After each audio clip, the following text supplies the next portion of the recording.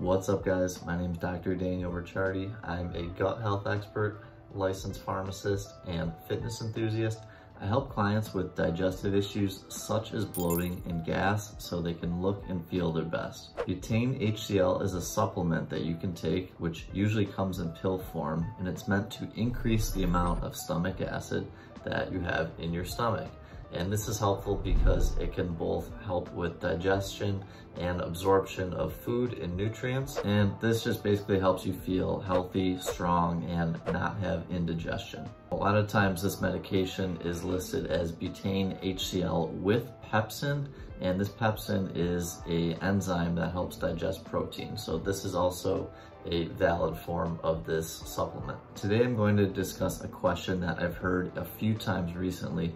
Can you become dependent on Betaine HCl? Meaning, if you stop taking it, will your body stop producing its own stomach acid? And will you keep requiring higher and higher doses of this Betaine HCl in order to receive the same digestive support? All right, again, can you become dependent on Betaine HCl? The short answer is no. I haven't read any studies or data that indicate this whatsoever. When Betaine HCl is ingested into the body, it dissociates or breaks apart into its single components, and one of them being a single positively charged hydrogen atom called a proton. These single positively charged hydrogen ions are what make stomach acid stomach acid. They're what's doing the heavy lifting in the digestion, breaking down of food so you can get the nutrients from the food.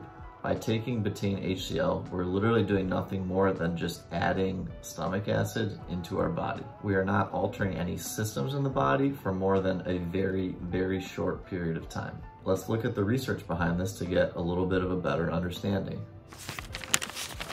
One 2013 study published by the Journal of Molecular Pharmaceutics took a look at Betaine HCl and looked at two things. One, how long it took to start working and the duration of action, how long it continued to work for. And two, basically how much more acidic it made the stomach. We're looking at the pH scale, and keep in mind with the pH scale, the lower the number, the more acidic. So it looked at a starting pH of around 4, and then it looked at how good it was at bringing the pH down. And let's look at the first graphic that we have here. It indicates the onset of effect of Betaine HCl was rapid with a mean time to pH under 3 of 6.3 plus or minus 4.3 minutes. So this part basically means that in order to get the pH down to where the stomach is very acidic, it only took about 6 minutes. So basically starts working in 6 minutes. And then it says the reacidification period was temporary with a gastric pH under 3 and under 4 lasting 73 plus or minus 33 and 77 plus or minus 30 minutes. And this basically means for the stomach to become not acidic again, it takes about 73 to 77 minutes. So this means that this medication increases stomach acid for about 75 minutes. So 1 hour and 15 minutes is how long it works for. And then if you're a more visual learner, here is also a graph to kind of just explain what I just said, but for a way you can see it and more conceptualize it. On the left of the graph, we have the pH scale. Again, remember, the lower the number on the pH, the higher the acidity. So you can see in this study, that was a 2013 study by the Journal of Molecular Pharmacology. The Betaine HCl was taken at minute 150. As you can see at minute 150, the pH is previously about 5, but then shortly after taking the Betaine HCl, the pH drops very quickly, becomes more acidic. It lasts for about 50 to 75 minutes, it looks like, for these patients, and then after it wears off and the pH goes back to where it was in the beginning. And again, the Betaine HCl only lasts for a very short period of time, so the next time that you eat, even if you don't take the Betaine HCl pepsin, your stomach will try to put out as much stomach acid as it possibly can. Now let's look at the second part of this question. Will you keep requiring higher and higher doses of Betaine HCl to get the same effect? Again, this is a no, but we do need to keep a few factors in mind. One, every meal is different. So depending on the size of the meal and then especially the amount of protein in the meal, it can kind of determine how much Betaine HCl your body would optimally need if you need to take it at all. Two, and this is probably a bigger one, depends on the amount of liquid consumed in the meal. So the more liquid that you drink during your meal, the more it's going to dilute stomach acid. If you think of, you have maybe a cup of water and then you're putting little drops of food coloring in it. If there's only a tiny bit of water at the bottom, the food coloring is going to be way darker because it's way more concentrated. Whereas if you drop the same amount of food coloring in a large bucket of water, it's not even going to really do anything. You probably won't be able to tell that the color is any different in it. So I always preach in a lot of my videos, take only small sips of water during meals, not large gulps, because it makes it a lot easier for you to have strong stomach acid.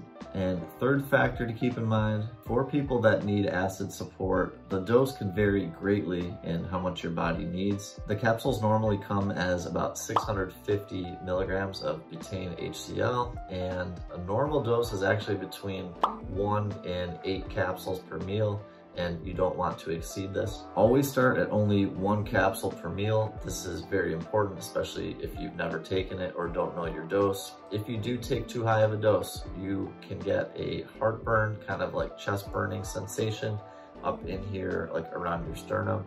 That means that you've taken too much. It is, however, the best practice to take the highest tolerable dose. So if you are tapering up and you notice that 2 pills, you feel fine, but then after you increase to 3, you are noticing some of the symptoms, you know to discontinue for a day or 2 and then remain at the 2 capsules per dose. That is just one example. As someone is tapering up to find the best dose for them, it is probably a thought you may have in your brain, like, am I becoming dependent on this? I keep taking more and more and nothing's happening.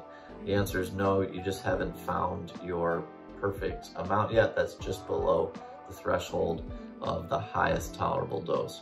And then fourth, this doesn't really tie into needing a higher dose or dependency, but I found it to be a very interesting topic. This is a chart from a 2020 study from the Journal of Integrative Medicine.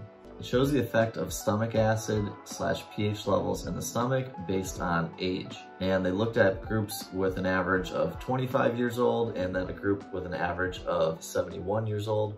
The green group is the 25-year-olds and the blue group is the 71-year-olds. As you can see, the pH of the 71-year-olds is significantly higher than that of the 25-year-old group. This means that they have a lot lower stomach acid, meaning their ability to digest and absorb food and get the nutrients and energy from the food is less. I used Betaine HCl with pepsin during and after the time I treated myself for SIBO years ago. I slowly tapered up my dosage until my dose was actually from 6 to 8 capsules per meal, which is on the high end. After several months though, I slowly weaned off until I eventually stopped completely. My story is an example that even if you're taking Betaine HCl, even at a very high maximal dose, you will not become dependent on it. And after healing the root cause of my digestive issues, which was the SIBO, small intestinal bacterial overgrowth, I ended up not needing it anymore, which I still don't today. There's a lot of other topics I could go into regarding Betaine HCl with pepsin, but to maintain the scope of this video, I will not do so in this particular one. If you're struggling with digestive issues or think that stomach acid may be affecting you negatively in terms of your digestion, send me a message on my website at drdanielricciardi.com and schedule your free 30 to 45 minute consultation. If you found this video helpful, please like and subscribe to my channel. If you are new to my channel, I post a new weekly video every Monday at 6 p.m. Central Time. Thanks so much for watching. Have a great week.